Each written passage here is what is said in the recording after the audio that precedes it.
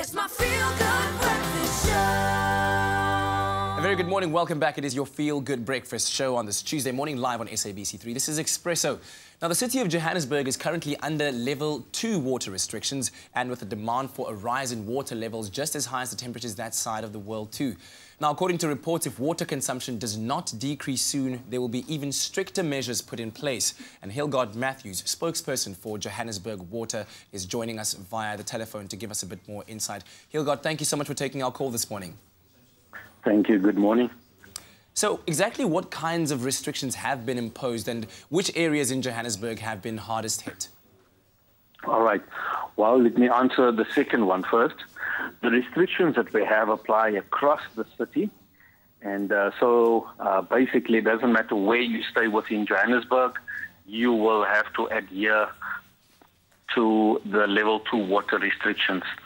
And these restrictions, and I will come back to just answer in terms of the effect across the city. Yes. These restrictions are basically that no gardening, no watering of gardens are allowed between 6 p.m. and 6 a.m. in the morning, and then no irrigation system at all, none, nada. Because some are very clever, so they say, I don't have an automatic system, but I've got a small sprinkler that I just put on the end of the pipe. Mm-hmm. So we don't want to even distinguish between is it a pipe or whatever.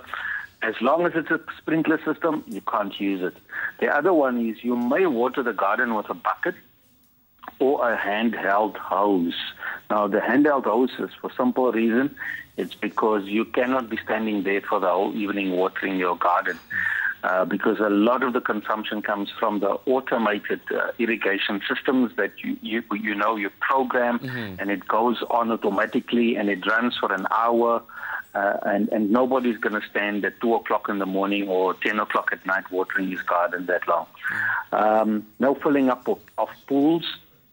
And what we mean with that is if your pool has been broken for the past few months, mm-hmm. No need for you to fix it right now, because it means you're going to use probably between 20,000 and 80,000 liters of water, depending the size of your pool. And also no washing of paved areas and washing of your car with a hose pipe. And if you do wash your car, wash it on the lawn and wash it with a bucket, using a bucket. And so those basically are the restrictions that are in place within the City of Johannesburg. Yeah. Now, coming back to which areas have been affected mostly, yes. Let me say across the city, everybody is affected equally, although in terms of the real effect, water or no water, mm-hmm. over the past weekend, when the heat wave really hit us, we had a few areas within Johannesburg that struggled with water supply. And it's not because we cannot provide water. It is we receive 15% less water from Rand Water, mm-hmm. and we put that into the system, and then users must then change their ways as well. And so as users, we are not. We're choosing to have more beautiful gardens. We're choosing to have lush green lawns, and that is more important than consistent water supply to everybody across the city. So there is enough water within the system. It's not a case of not being enough. And the reason we can say that confidently is that up until Friday, we had no issues. No problem across the city. Yeah. The moment that heat wave hit us and Saturday morning arrived, because we are all lovely gardeners, we just used all of that or most of that water on the garden.